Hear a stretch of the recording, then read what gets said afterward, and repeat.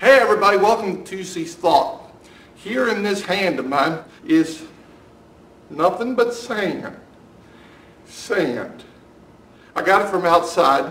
It was going to be part of a message I was going to preach here Sunday, but the Spirit took over and we didn't get really a chance to preach it. I will preach it sometime.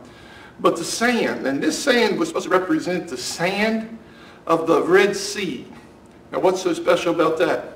I really believe had some of those people took and brought up a souvenir of the sand of the Red Sea when they got on the other side to remember what God had done for them, that they wouldn't have forgot God and went and built a golden calf.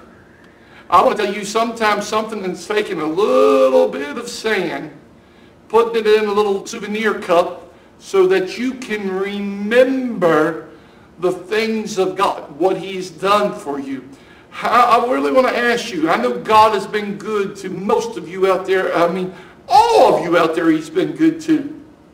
But do you remember what God has done? How quickly we forget. Are we, what have you done for me now lately, God generation? I would say so.